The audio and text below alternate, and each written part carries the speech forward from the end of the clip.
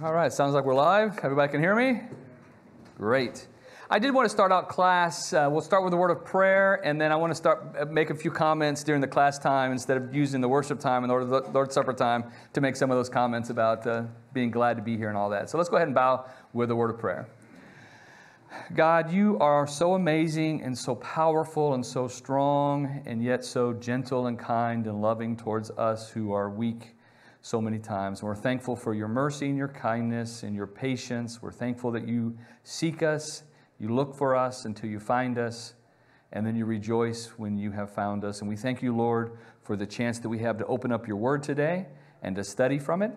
We pray that you'll open our hearts, help us have good, honest hearts as we look into your word, and help us to draw out from your word what you would have us to learn so that we can be better Christians and we can encourage one another and edify one another even more. We love you and we thank you for all the good things you do for us. Through Jesus' name we pray. Amen. All right, so it's good to be here. I thought I'd take time just a little bit in the Bible class just to say thank you for allowing us to come and be with you today with the prospects of looking for a future relationship. Enjoyed the week so far, the weekend so far. Had a lot of conversations with Herb, a lot of conversations with at least a couple of meetings with the elders a few weeks ago or a month or so ago. I've enjoyed all those, and those all have been beneficial and helpful. So I'm glad that they've invited us to share this weekend with you. Many of you have made comments about how jam-packed the couple of days have been and asked about how we're doing, and I appreciate your concern about that. But I was, for some of you who don't know, I did work as a district manager for Aldi for a while.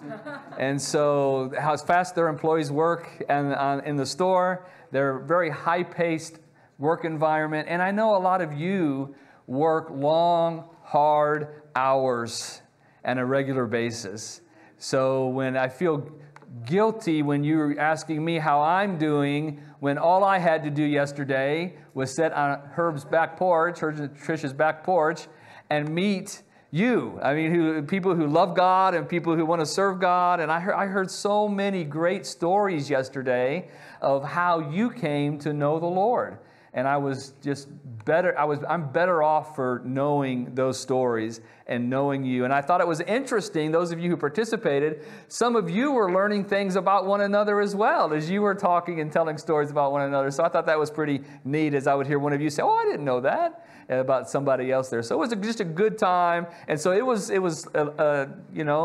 had a long day to it yesterday, but that really can't be considered work, getting to have a chance to meet you guys and talk to you guys and get to know you guys a lot better. So I really enjoyed that. After a couple of sessions were over, we didn't know what was going to happen, what kind of questions we were going to be asked. It's a little scary situation when the floor is wide open, to ask whatever you want. And so you guys were kind and generous and really open with us, and I really appreciated that. And after, I think, the second session, when it was time for lunch, Shelley was like, "I really enjoyed that. That was good." So we might just start porch meetings at the Heinleys just whenever we want to. I mean, just, hey, let's go to the porch and talk for a while. And I'm sure they won't mind. All right? You may not get the coffee and the hot chocolate and all that good stuff. And so the way this all came down, just to let you know, is as far as I was supposed to, this, a couple weeks ago it was announced I was supposed to do the talk for the Lord's Supper, and I was supposed to preach. And then I got a call Sunday evening, I believe, 2 weeks ago, and Herb was telling me all this stuff, and then he gave me that nervous laugh. And I was like, "What is it, Herb? What is it?" And I know this is short notice, and you can say no if you want to, but some of the people were wondering, would you teach the Bible class too?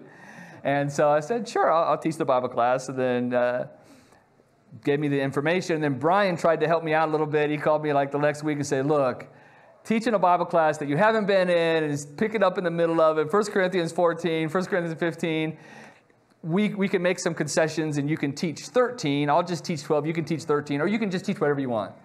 And I thought, you know what? I want to at least show the church and the elders that I'm willing to go with this and do this, and this alignment that some of you think, some of you really enjoy and it's been edifying for you. I'm willing to go with that and try it and see how it works for me. And you at least will know that my attitude and my effort is going to be what is best for this congregation. So if the congregation likes the alignment and wants that, it's not something that I would hesitate being part of. And so With all that being said, 1 Corinthians chapter 14. In 1 Corinthians chapter 14, we're in a section of the scripture that Paul is dealing with spiritual gifts. Brian has dealt with 12 and 13 on Wednesday night. If you go back to 11, there's a lot of talk from 11 through 14 about what takes place in the assembly. The Corinthians had been doing a lot of things wrong, and Paul had been rebuking them throughout the entire letter for the things that they had been doing that were not following after what God wanted. Part of it was not loving the way that they should. They weren't treating one another properly. They were suing one another. They were letting sexual immorality being practiced, and they were being puffed up about that. There was just chapter after chapter after chapter. There's something that they were doing that was not according to the way that they should be acting as Christians. Right? And it's been pointed out, I've watched a couple of the lessons in 1 Corinthians online, that love is the key. And so in chapter 13, he's talking about how important love is. And if I'm able to have all the spiritual gifts in the world, and yet I don't have love, it really doesn't profit anything. And so you get to chapter 14, and verse 1, he says, pursue love and desire spiritual gifts, but especially that you may prophesy. So what he's going to be doing in chapter 14, the Corinthians had this view that speaking in tongues was the best of all the spiritual gifts. And they wanted to sort of show off and put themselves in the limelight by speaking in spiritual gifts and have arrows pointing at them. Here I am, I have a spiritual gift. I'm speaking in another language, or I'm speaking in a tongue. And so Paul is dealing with this, and he's going to show them the tongue speaking isn't the most important spiritual gift because it doesn't produce the result we're after in the assembly. The spiritual gift that produces the result that we're after in the assembly is prophesying. And the result that we're after in the assembly is edification of the saints. And so he's going to use all this chapter 14 to show how important edification is and how important it is that we use spiritual gifts in a way that accomplishes the purpose that God wants them to accomplish. So what a tongue is in the Bible, a tongue is being able to speak in another language. And most of the time, we don't have a lot about tongues in the Bible, to be honest with you. There's just a couple texts. And so a lot of talk religiously goes on about speaking in tongues, and it's probably disproportionate to how much information we have in the Scripture about speaking in tongues. So you have a couple of references to it in the Gospels. You have at the end of the book of Mark. It's a sign that's going to follow and confirm the Word. But I want to just, a tongue basically in the Bible is a language, a known human language that somebody was given the ability to speak without having studied that language. And the Acts 2 passage really details that out, that's what the tongues were. And so in this passage, because we're going to have talking about in this passage, tongues that only the person speaking them could understand and God could understand, and figuring out what those are. From the text, those, I think what they were speaking there was not some angelic language. I still think it was a foreign language, just nobody in the audience knew that particular foreign language. And so they would be speaking as they were to God. So a tongue in the Bible is a language that people know. It's a language that people would know. In verse 11, he makes that point. Therefore, if I do not know the meaning of the language, I shall be a foreigner to him who speaks, and he who speaks will be a foreigner to me. So tongues, foreign languages that people understand, that were there for a reason to communicate the gospel message. And what prophecy is either foretelling something that's going to happen in the future, but that's not always what it is. It's just speaking messages from God, forthtelling or foretelling. So he's having these two spiritual gifts that he's sort of talking to them about because they were putting so much emphasis on speaking in tongues, and he's saying, you got it all wrong in the assembly. The tongues don't do what we want it to accomplish. And there's a lot that we can learn from that as well. The pursuing love, go back to 1 Corinthians chapter 8 and verse 1. What does he say there? Knowledge does what? Puffs up. What does love do? Love edifies. So in chapter 13, he talks about love. And 13 and verse 13, now abide faith, hope, and love, these three, but the greatest of these is love. And then he starts out chapter 14, pursue love. And that's just a short statement that would solve a lot of problems, if we all just pursued love. And I know you guys talk about that a lot, and I think that's a great thing to talk about. But before we get into more of the text, let's just look at the purpose of these spiritual gifts. Why did God give spiritual gifts in the first century? Okay? So, yes, sir. To confirm the words that they were speaking. Yeah, a lot of it was to confirm the words. And even go back to the Old Testament, you can find that. Remember in the example of Moses, God's telling Moses the burning bush, and Moses is giving excuse after excuse after excuse why he doesn't want to go and deliver God's people. And then he says, who am I going to tell sent me? How are they going to believe that you actually sent me? And so what does God give him to show that God sent Moses to deliver the people? What were the signs that he gave them? The rod. The rod turning into a snake. The hand, and then he says if they don't believe these two, then he gave them another one, which was the blood, the water turning into blood. So in Exodus chapter 4 and verse 8 it says, then it will be, if they do not believe you nor heed your message of the first sign, that they may believe the message of the latter sign. And it shall be, if they do not believe even those two signs or listen to your voice, that you shall take water from the river and pour it on dry land. The water which taken from the river will become blood on the dry land. So those were given to Moses to prove that Moses was speaking for God. And so when they saw that, they know, hey, that Moses is from God, because he can do these things that no one else can do. When God is turning leadership over to Joshua, in Joshua chapter 3 and verse 7, God is going to perform a sign in the presence of all the people to let them know that Joshua is their leader and that he's going to be with Joshua like he's with everybody else. In other words, now it's time to listen to Joshua. You had been listening to Moses all these years because you knew I was with Moses. Now it's time to listen to Joshua. Joshua 3 and verse 7, it says, and the Lord said to Joshua, this day I will begin to exalt you in the sight of Israel, that they may know that as I was with Moses, so I will be with you. You shall command the priest, bear the ark of the covenant, and the Jordan River was going to stop flowing. That was the sign God gave. Listen to what Joshua says, okay? So you know you can listen to Joshua. I'm giving him this evidence to show that.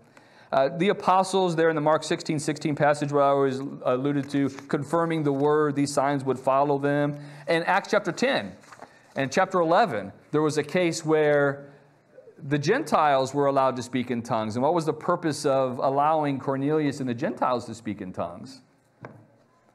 They knew that they were accepted of God. That they're accepted of God, right? And that's what the point that Peter makes. The Holy Spirit fell upon them as it did on us at the beginning. And so the Acts chapter 10 and the Acts chapter 2 are unique experiences of the Holy Spirit coming down and giving these miraculous signs like this to show that I accept Gentiles now. So there'd be no mistake about it. They were able to speak in tongues like that. And then in 1 Corinthians chapter 12, we find out that these gifts were given for the profit of all.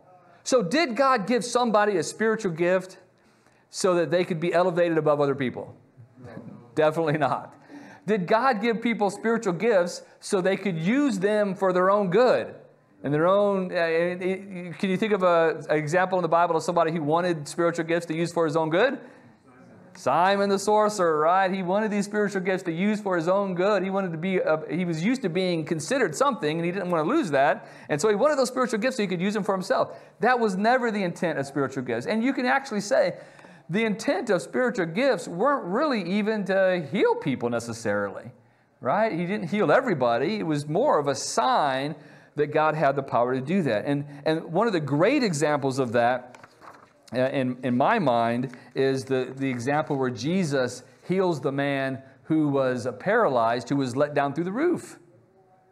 Right? The guy's let down through the roof. The room is crowded. And he says, your sins are forgiven. And you could just see the gasp in the audience, right? And I visualize that scene where Jesus is reading their thought bubbles. Who is this guy think he is? Only God can forgive sins. And so Jesus looks around. He says he knew what they were thinking, not what they were saying. And he says, which is easier for me to say, your sins are forgiven, or rise, take up your bed and walk? And when I visualize that in my mind, I'm thinking there's got to be a pause there. And if I'm in the audience, if I'm a Pharisee, I'm thinking, he's not going to tell that guy to take up his bed and walk. Who does he think he is?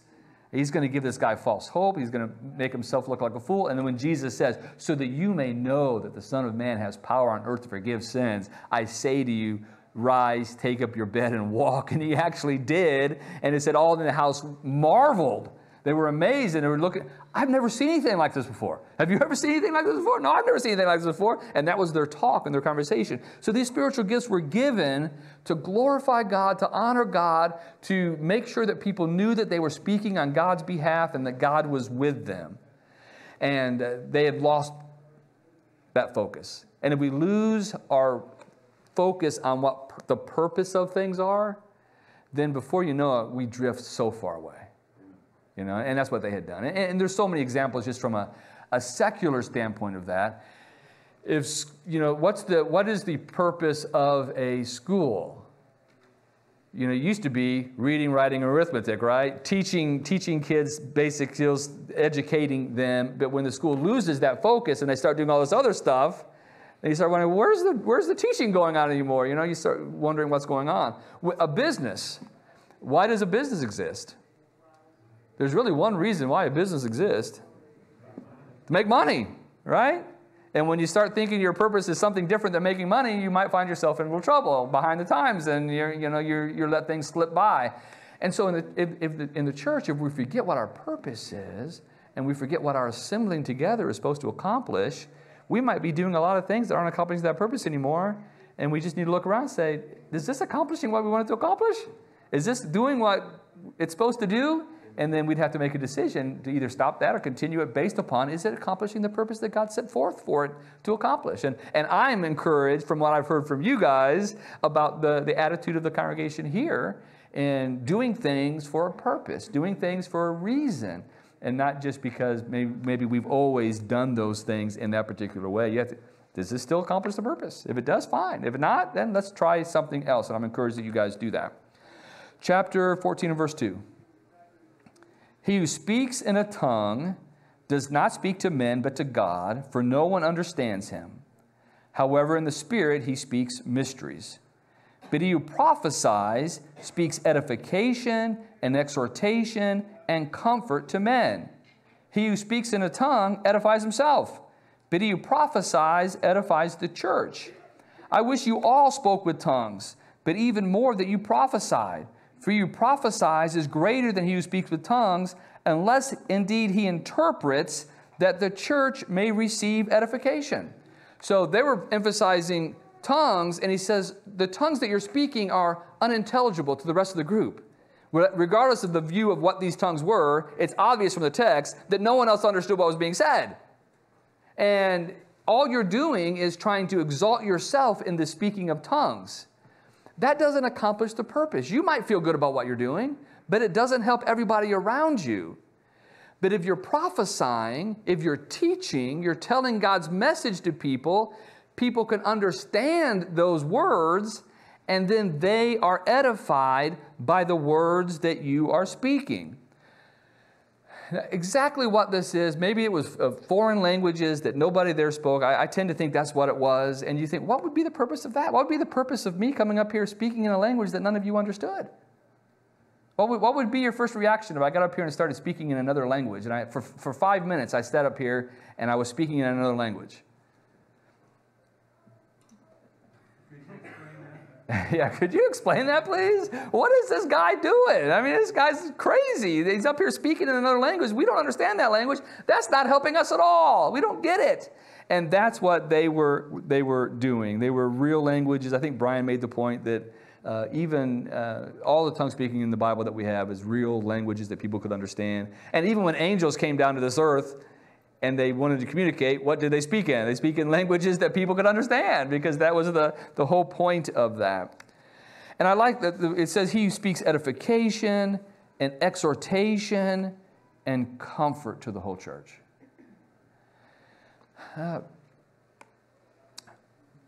We come together for lots of reasons. And sometimes people might say, I don't get anything out of the service. And a reaction that we have sometimes in that is you getting anything out of the service isn't important. We're here to worship God. And I think that we are here to worship God, right? And we're here to remember Jesus. But God isn't a God like, I'm going to have this assembly together where they're going to come worship me, but they're not going to get anything out of it. It's not about them. I think it is about us getting something out of being here, right? And this is what 1 Corinthians chapter 14 is saying. It's okay for us to want to benefit from being together. That was God's plan, for that to be a benefit for us, coming together and doing what God has told us to be together. So if you are going to speak in a foreign language in an assembly, couple rules on that. First, It'd be better if people understood what you're saying, if they spoke that language. Second, if nobody speaks that language, what must you have present? Who else must be present? Somebody's got to be able to interpret or translate, right? Translate what you're saying into a language that we can all understand. And if that doesn't take place, then he's going to say a little bit later, just be quiet. All right, what kind of comments or suggestions or input do you guys have at this point? Herb? We actually had that.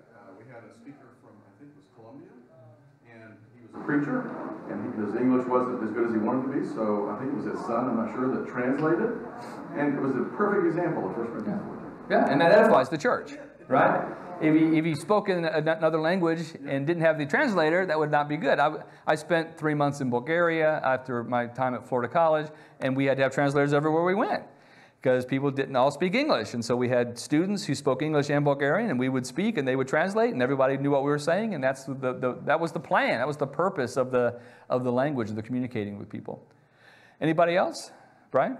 Yeah, I mean, it's much more common for us to know multiple languages. Today we've got Rosetta Stone, we have a lot of tools, but back then in the first century, I mean, you were not going to be well-versed in multiple languages, so later he calls it like a sign to unbelievers. So how neat would it be like if a visitor came into Corinth from some foreign land, and then God used one of the members there to speak their own language? That would have been really awesome. Yeah, and these spiritual gifts, we spend a lot of time sometimes talking about the important conversation that these spiritual gifts aren't present today. That's an important thing. But maybe we fail to realize how helpful they were back then and how needed they were back then for people to even understand the gospel. I mean, Acts chapter 2 is a very important example of that. They were all there from different places and they all spoke different languages, and yet God used the ability to give people the ability to speak languages they had never studied before to teach his message to people about Jesus. And that was what it was all about. Anything else? All right, let's pick up in verse 6. But now, brethren, if I come to you speaking with tongues, what shall I profit you unless I speak to you either by revelation, by knowledge, or prophesying, or by teaching? Even things without life, whether flute or harp, when they make a sound, unless they make a distinction in the sounds, how will it be known what is piped or played? And if the trumpet makes an uncertain sound, who will prepare for battle? So likewise you, unless you utter by the tongue words easy to understand, how will it be known what is spoken? For you will be speaking into the air. There are, it may be, so many kinds of languages in the world, and none of them is without significance.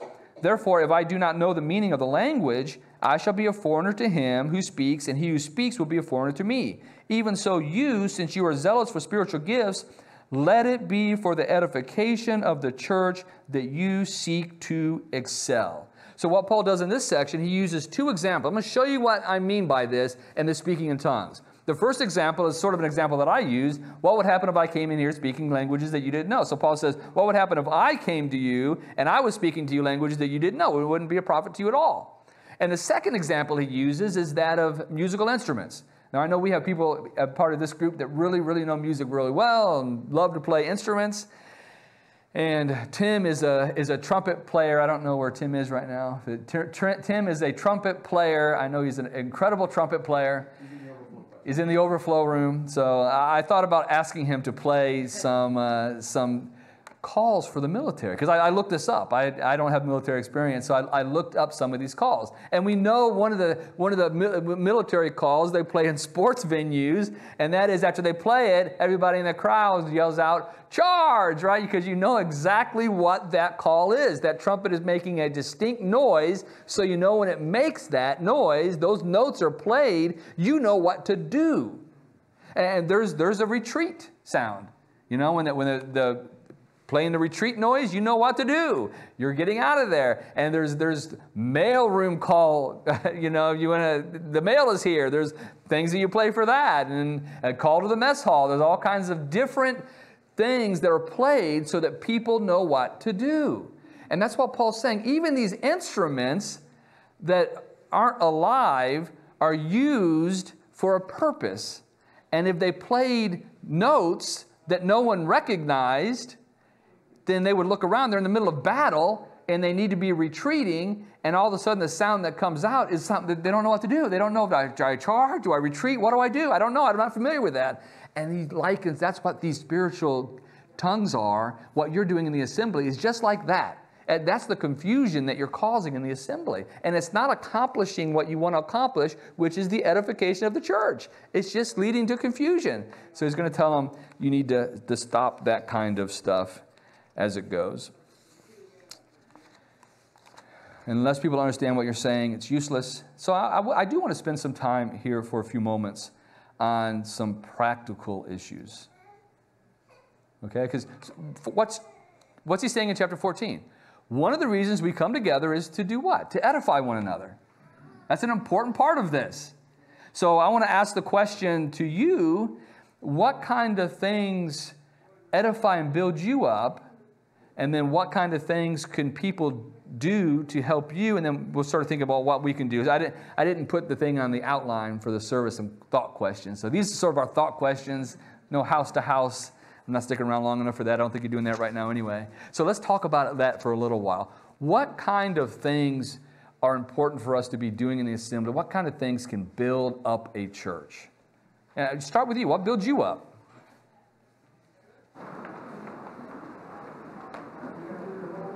Crickets. I just love getting together with brethren, just the simple, like the potluck yesterday, the porch meetings yesterday, house to house, those sorts of things. Obviously, the more we get to know each other and learn about one another's struggles and learn about one another's lives and so forth, that just really encourages me.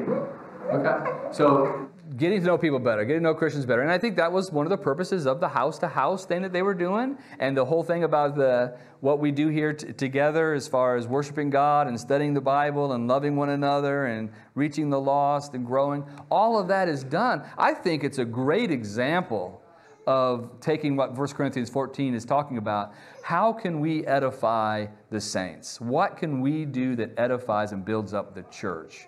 And those things might be something that we've never experienced before, never done before. But if those things build up the church, well, let's think about those things. Yes, ma'am. Just calls, texts, Okay. visits. Yeah. Knowing people care. Knowing people care. That goes back to this love, right? And love builds up. So people call you, text you, how's your day going? How'd the surgery go? Whatever the case may be. Knowing that you're loved, right? Doesn't that build you up?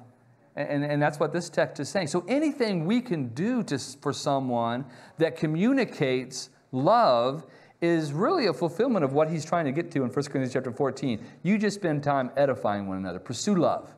Edify one another. Do the things that build people up and not tears them down. Yes, sir. I would even go out on a limb and say accountability. Okay. Just being able to encourage encourage the flock to continue to grow, but also on a practical level, continue to maintain their physical health and the value that plays in the overall edifying of the church as well. Okay, so some kind of accountability, spiritually, physically. I know someone's caring enough to hold me accountable to doing what I need to be doing for my own good and for the good of the body and for good of other people. Yes, sir.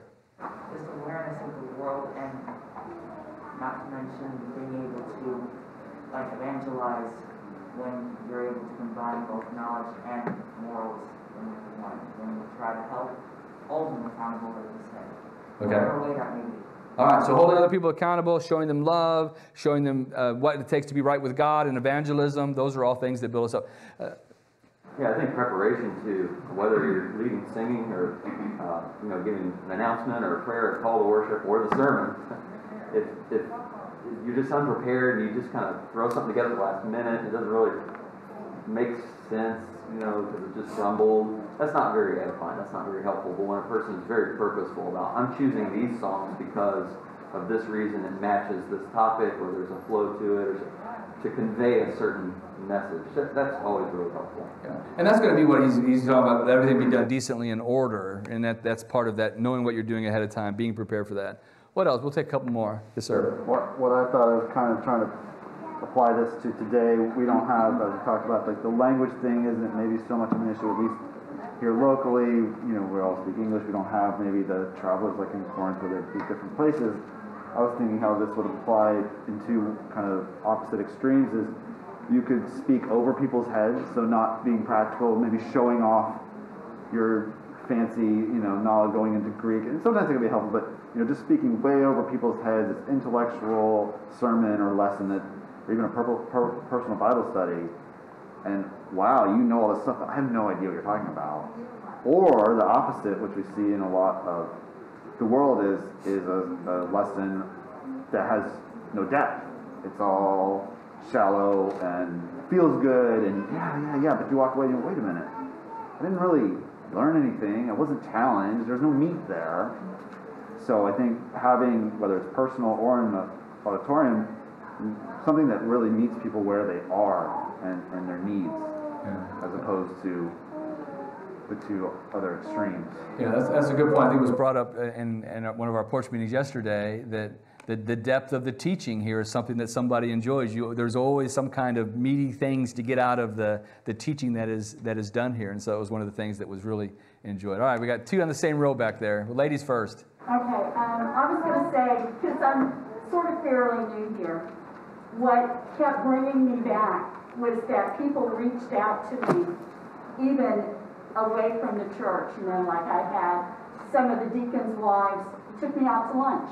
An elder took me out to lunch, and just reaching out to me so that I felt that love, so that I was edified, I was exhorted, I was in comfort. I did it hit everything. And that was a lot of the communication that was in the porches yesterday, where I'd ask, why do you guys like coming here? Why do you choose to go there? And it was like, I just felt like a part of the family almost immediately. Everybody was reaching out to me and coming in contact with me, and it was just important to me. Yes, sir.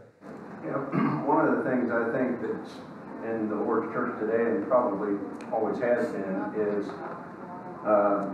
sin that a member might be experiencing in their own life. And they feel like they can't share that because it might bring reproach on their brethren or the church. I should be better than that, and I'm just going to battle it out on my own. And one of the greatest things that's edified me is having a brother share with me a struggle he's going through, and then, hey man, I've been through that same thing. And it's so encouraging, it really is edifying to be able to share our weaknesses with each other. Scripture commands it. But a lot of times I think we get where we don't want to do that. And it's just a source of strength that we can share each other's weaknesses and not be afraid that we're going to lose something in the process. A non-judgmental attitude among a church is very helpful. If you're so afraid that people are going to judge you and people are going to look down on you forever because you've done something, you've sinned, then you're not going to get the help that you need from people. You're not going to get the encouragement you need from people, and we're going to try to battle these things on our own. That's a huge problem. I mean, that is a big problem. Especially, there's so many things our young people face that if we're so dogmatic about certain things, they're never going to come talk to us and share their problems with us and their struggles with us, and therefore they bear those alone so they can't bear them anymore, and then they just leave altogether. They're just too afraid. So there's a balancing that you have to have there. I always with the kids, you want to let them know that sexual immorality is sinful, wrong. You don't participate in those things. If a child sins and becomes with pregnant, you wouldn't want the attitude to be, I got to go get rid of this baby because I can't go tell my mom and dad I've sinned like this, right? So you got that balance. You got to be able to balance this. This is truth. This is what God expects from you in the way that you live. Mom and dad love you, and you can come and talk to us about anything. And that's sort of the attitude that we have to have as a group of God's people, that we're not going to be shunned or sent out the door in humiliation, that people are going to be there to listen and help us. One more. I was just going to say, weekly classes, aside from the typical services or whatever, I think my spiritual growth was at a congregation where this was done every week, but it was done at a different level every week. So they had classes for beginners and people that understood a lot more in depth. And so that covered a lot more. And you were able to ask questions you didn't necessarily have an answer in your own head or weren't seeing an answer. So that's beneficial. Yeah. So classes that are at different depth levels. That's one thing about preaching. I've always told people one of the challenges of preaching is there's really no other place where it's duplicated, where you have people who are 3rd, 4th, 5th grade, and people who might have a PhD in the same audience, that you're trying to connect with all of them at some level where they're all getting some kind of benefit out of it. That's one of the challenges of it. And I did have on my list, even preachers can be guilty of violating this passage by preaching lessons that no one understands, right? Whether it's languages that your vocabulary is too high, or just this spiritual, intellectual, you've read 4 books on a very complicated topic, and now you're trying to communicate it, and the congregation is like, I have no idea what you're talking about.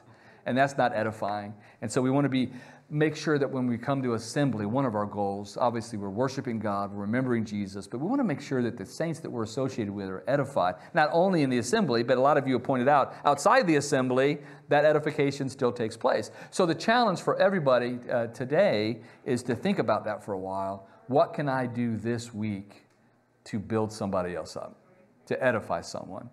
And whether it's the card or the text or taking somebody out to lunch and just getting to know somebody, what can we do to do that? All right, so let's go ahead and move on. 1 Corinthians 14 and verse 13.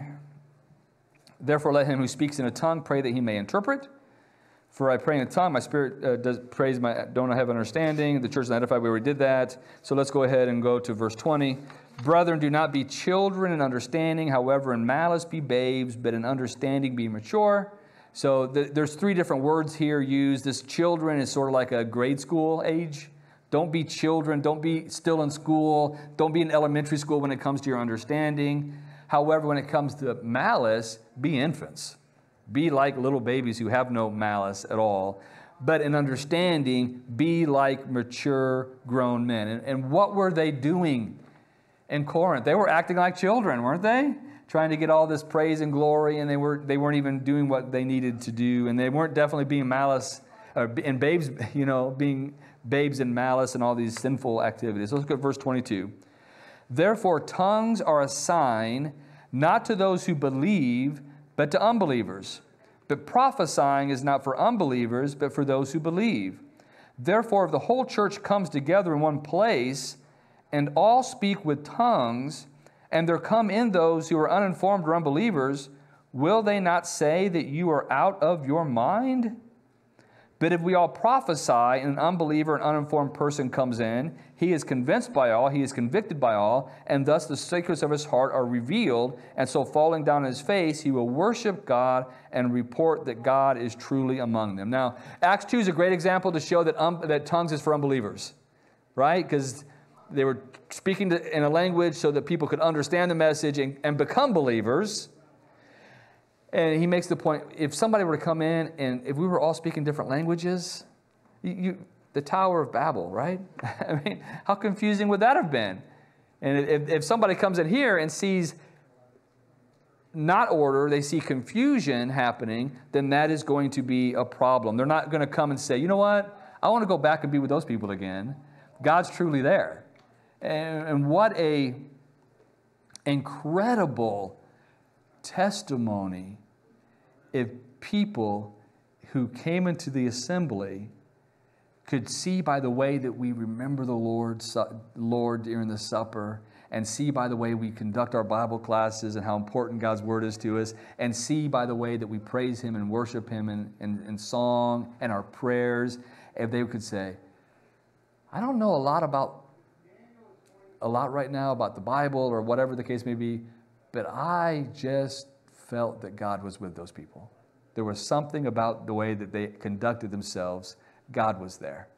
And that would be a huge, huge thing for people to take away from a service of God's people. And I think that's doable. I think that's probably where a lot of you came when you started coming here, is God's there. I can see God acting and working in that particular church. Any comments or thoughts up through verse 25?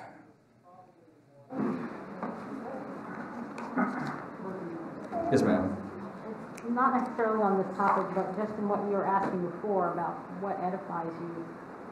I'm not a member here, I've visited a few times, but I have gone when they did their practice of their new songs. And I always think that's edifying for a church when you're learning new songs and then you get to services and everybody's learning the song. It's just like going to the Florida College evening things.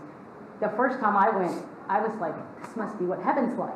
Everybody's singing this beautiful song, praising God, worshiping God, and knowing the song. Yeah. I think that's wonderful. Okay, and so sort of what Brian was saying about preparing for worship and knowing the song ahead of time and being able to sing this new song and the words. And I think it's important. Maybe I shouldn't go this route, but I think it's important that, you know, if we're going to learn a new song and just sing it, for us to know the words first. So I don't really get edified when somebody says we're going to sing this new song, just look at the words and start singing. I'm like, well, I don't even know if I agree with these words yet.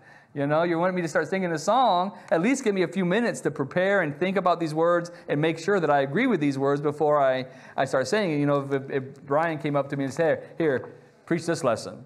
I said, I don't think so, Brian. I got to make sure that this is what God wants me to say. I'm not just going to read something that you tell me to read. So that's just a side that talks about what you were saying, knowing the words, knowing what these words mean, knowing what the notes are. So when we come to worship, we can do these things. All right, I'm just going to, I guess we're out of time. We can't deal with 1 Corinthians 14:34 with women keeping silent in church. So we'll believe Brian will have to deal with that later. That was what they brought. You do 1 Corinthians 14 and spiritual gifts and women keeping silent in churches. So let's read verses 34 and 35. It says, let your women keep silent in the churches, for they are not permitted to speak, but they are to be submissive, as the law also says. If they want to learn something, let them ask their own husbands at home, for it is shameful for women to speak in church. A lot of views on this passage, whether it's views that it was wrong for a woman to speak at all in any type of a gathering and assembly, all the way through. We know what's taking place in so-called churches today where, you know, you have women preachers and women leading singing and all that good stuff. Let's look at a couple things. First of all, in verse 27, if somebody can speak in a tongue and there is no interpreter, what are they supposed to do? Keep silent, right? Be quiet.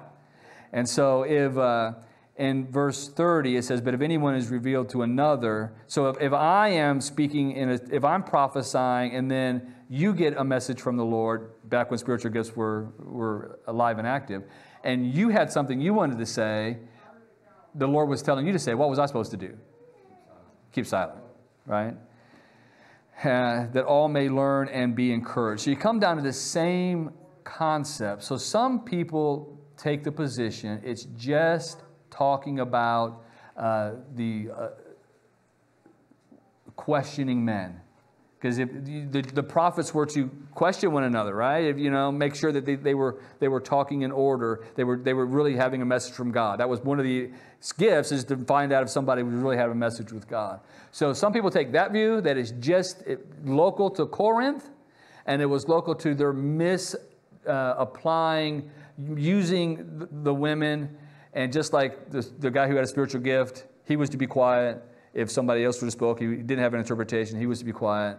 But there's got to be more to it than that, because he talks about the law also says, right? So it's more than just applicable to the church at Corinth. The principles here have to be applicable to more than that. So let's read a few verses that sort of deal with some of this. Look, in Genesis chapter 3, well, we don't have time to read all these verses. So in Genesis chapter 3, the curse on woman was, I will greatly multiply your sorrow and your conception, and pain you shall bring forth children. Your desire shall be for your husband, and he shall rule over you. The Ephesians 5:22 and 24 passage that we're all familiar with.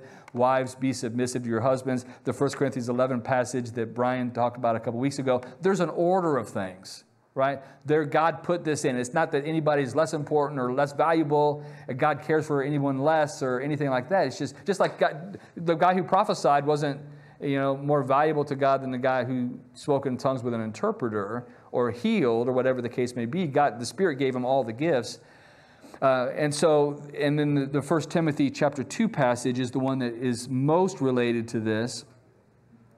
And it talked about let one learn in silence while submission. I did not prevent a woman to teach or to have authority over a man, but to be in silence. I think the key to this, in context, is orderly fashion and the scriptures about taking authority over a man. In Bible class, could a woman act in a way in a Bible class that would be inappropriate, would be something that would not be according to what God would want? Yes, absolutely, right? But you probably have all seen it, right? That was in my first work that somebody warned me, right away. There's this one lady, and she's going to take over your class if you let her. And so that would be inappropriate. But as far as making comments in Bible class, I think that's appropriate. I think that's the tradition of this congregation. But as far as preaching, leading singing, leading prayers in public assembly, that would probably be a violation of not only this passage, a lot of other passages in the Bible about how things take place. Any questions about that, you can talk to Brian and Adam about that. Thank you for your attention.